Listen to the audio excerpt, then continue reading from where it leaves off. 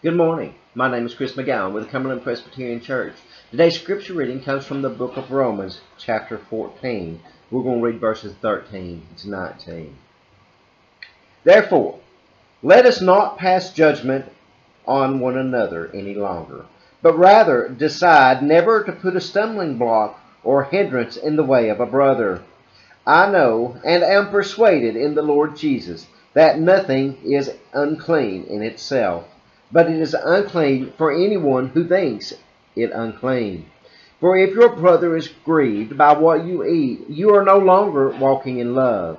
But by what you eat, do not destroy the one for whom Christ died. So do not let what you regard as good be spoken of as evil.